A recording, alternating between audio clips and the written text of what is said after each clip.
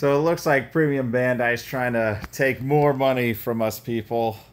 And they're making some memorial editions of not only the Dino Brace, but the Hurricane Gyro. So I'm just like, bruh.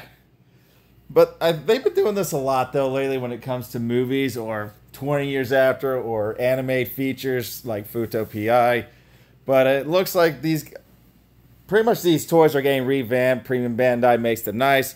Nicely colored, very durable, very nice looking. I mean, I've always been a Premium Bandai type of fan sometimes because they do make their things legit, like show legit, like actually looking good.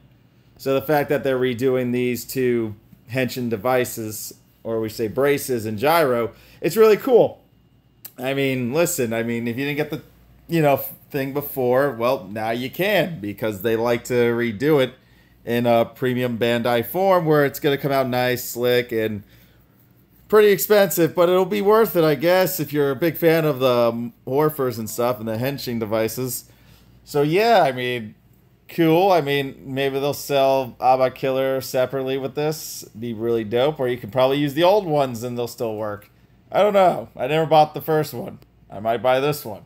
It's actually fresh. Premium Bandai always makes the nicer quality stuff anyway, so... But they're expensive as crap, so you gotta have like a very high-paying job for these things sometimes, but... I'll think about it. But yeah, it's interesting that they're revamping this. What's next after this? What's another good 10 years after or 20 years after Morpher that you just want to see get revamped? Because we already have so many Mobirates of Gokaiger out there. That show was the GOAT, and that's why there's so much Premium Bandai crap about it.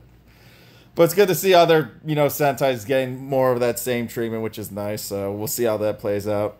All right, guys. Save your money. Live better. Walmart. Or if you like Premium Bandai, try to get these if you want.